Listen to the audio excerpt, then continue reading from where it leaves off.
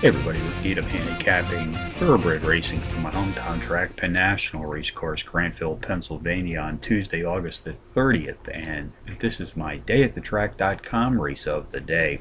Let's take a look at race 4 this evening, folks. 7:13 p.m. Eastern Post Time, 5.5 furlong sprint on the dirt track, 3-year-olds and up, race for a claiming purse of some $16,000. Contenders: number 8, No Crossing Lane; number 11, The Devil You Say; number 6, Nice to See You Again; and number 7, Master Mariner.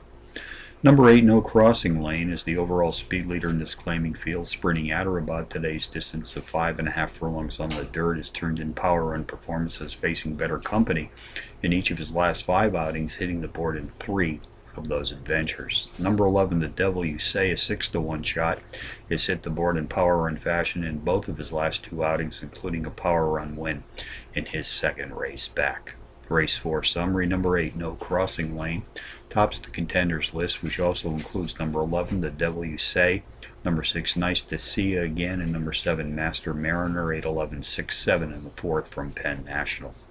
Bonus long shots from 3 tracks today. Let's go to Fort Erie, race 5. Number 8, Wigamog, a 4-to-1 shot, drops in class by 4 Trackmaster units. Nice overall speed for this 6-furlong sprint.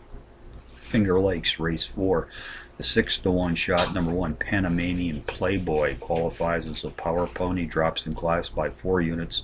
Decent overall speed for this 6-furlong sprint. Presque Isle Downs, race 7, entry number 5, Delaware Twitch, 5-to-1 on the morning line, drops in class by 7 Trackmaster units. Nice speed for this 6-furlong sprint on Presque Isle's artificial cushion track.